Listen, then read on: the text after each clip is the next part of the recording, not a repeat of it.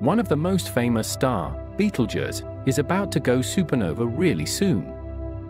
It is also one of the most luminous stars in the night sky. Many of us have seen it, as it is the second brightest star in the constellation Orion, marking the eastern shoulder of the Hunter. Just like anything else, stars also have their end. When a massive star is at the end of its life, it goes supernova, leaving a very dense, expanding cloud of hot gas called a nebula. A supernova of a star that is more than 10 times the size of our Sun may leave behind the densest objects in the universe, black holes. What exactly is going to happen to Betelgeuse? Betelgeuse is a red supergiant star roughly 764 times as large as the Sun, which means it will turn into black hole after its explosion. When it does go supernova, the sky will be as bright as a half moon, and we may even be able to see it during the day. It will take a few more years for the remnants of this amazing red giant to fade away. Over the past centuries, astronomers have been watching the change in Betelgeuse's luminosity. In December 2019, Betelgeuse shot a huge amount of its surface into space, creating a dust cloud that changed its brightness.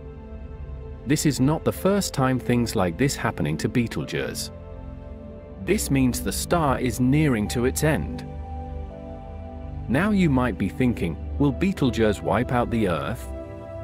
Supernovas are very dangerous. If a star that is less than 160 light-years away from Earth goes supernova, then we are in big danger. Luckily, Betelgeuse is too far away for this explosion to harm or destroy life on Earth. Betelgeuse is approximately 700 light-years away. This means that it takes about 700 years for the light from Betelgeuse to reach Earth.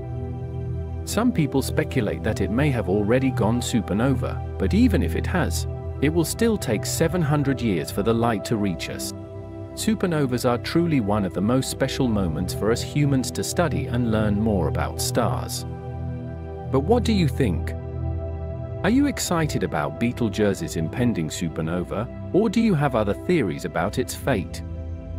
We'd love to hear your thoughts and speculations in the comments below. And don't forget to subscribe and hit the notification bell to stay updated on the latest discoveries about our universe.